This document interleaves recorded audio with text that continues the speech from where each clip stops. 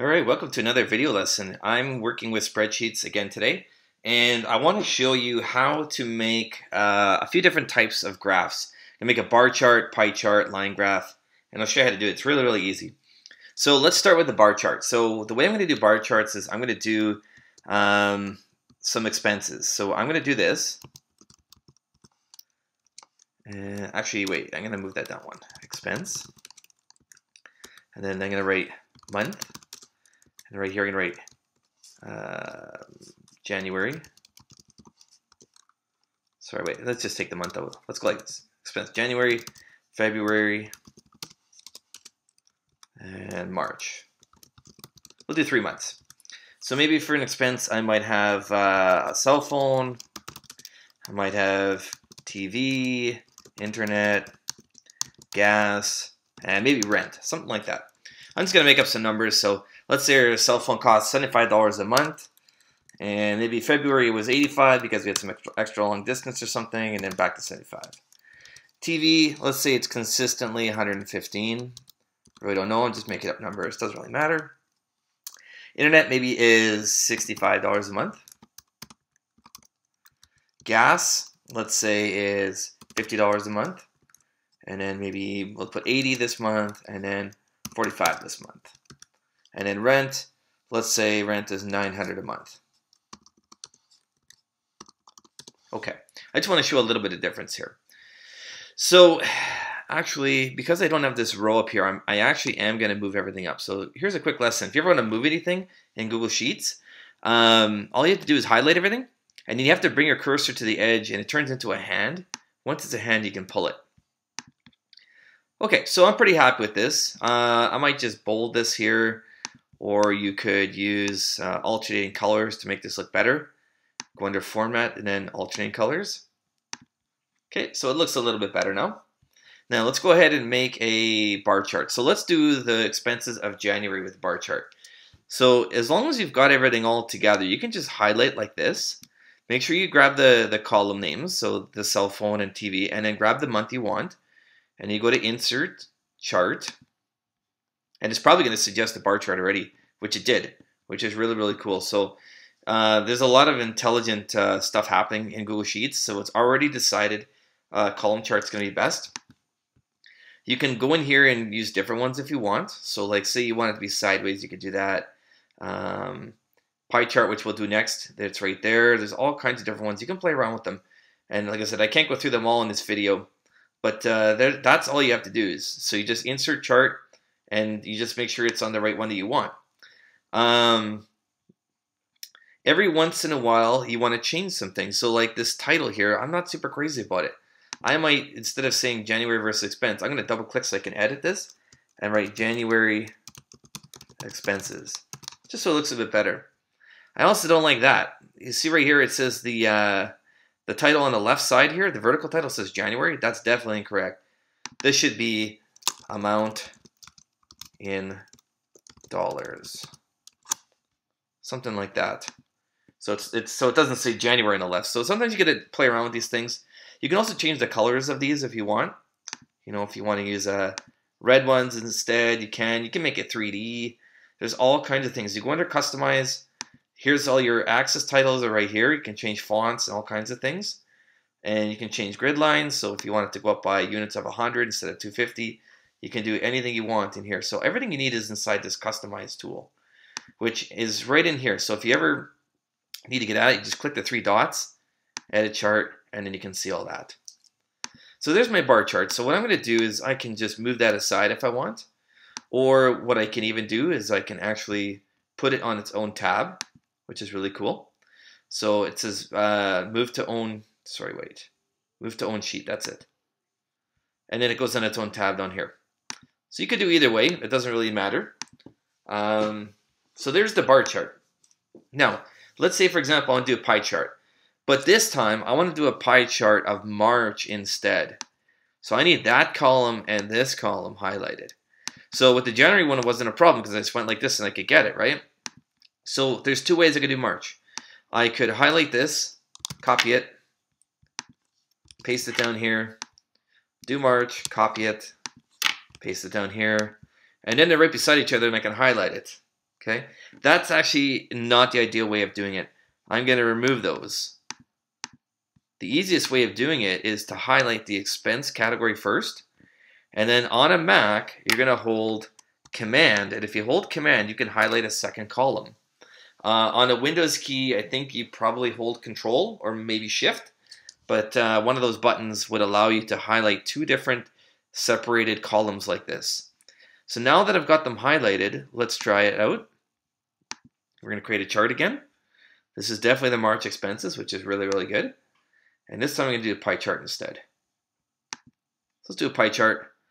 And we got everything in here. That's great. That's exactly what I wanted. The only thing I'm not crazy about is the title. I'm going to double click here and just write March expenses. And that is basically it. So I've got 5 expenses. Rent is the biggest expense, obviously. It's saying it's 3/4 or 75% of my money, which is basically probably what it is here. And that's what the pie chart shows. It shows a percentage of where your money is going in this example. Okay, so there's the pie chart and the bar chart. Pretty straightforward, not too difficult. You can also do things like line graphs with this. So I'm going to create actually another tab. And let's go and call this line graph example. And you might use something like this in math, for example. So let's say I've got an equation. I'm just going to write the equation here so you can see it. Y equals 3x minus 8. Say I want to graph that thing. Here's how I would do it. I would make a column called x and a column called y. And for x, let's start with like -3, -2, -1, 0, 1, 2, 3, 4, 5. Let's go like that. Now, what would the y value be here? So if you were to manually punch in -3 where x is, you would find out you get -9 minus 8 would give -17, right? But you can do that with an equation. So the equation for this cell would actually be equals 3 times x, and x is going to be this cell right here. That's my x, minus 8. So it's 3 times A2 minus 8.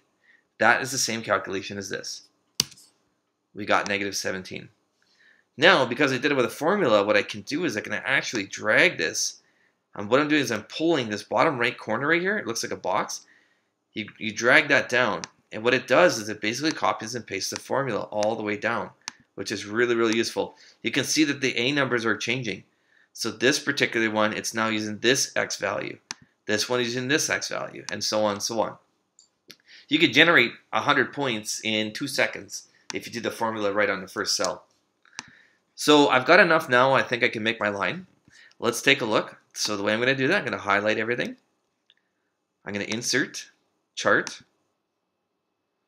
It's already got it for me, which is really good. Look at that. It's already suggested it. Sometimes you find with line graphs, you may need to use this instead, potentially, if you want it to be actual dots instead of a line. So you could do either one. This one's connected to dots for me, and that might be a bit more appropriate for this example. But again, these are all things you can customize. And the only thing, again, I would change probably is the title here. I might say graph of y equals 3x minus 8. I think that was the formula used. Yeah.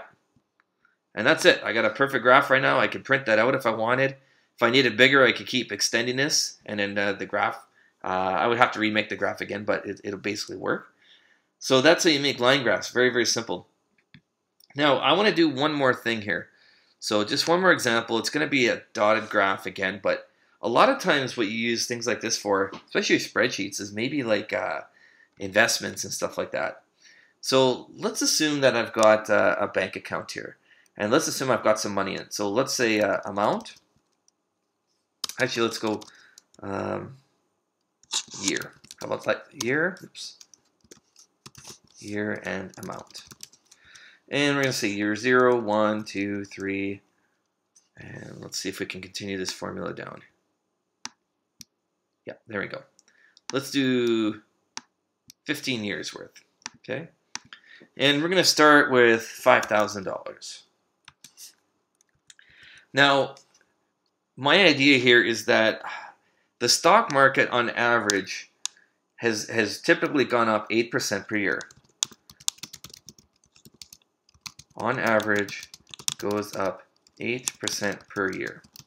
That might be a little bit optimistic. I think it might be 7.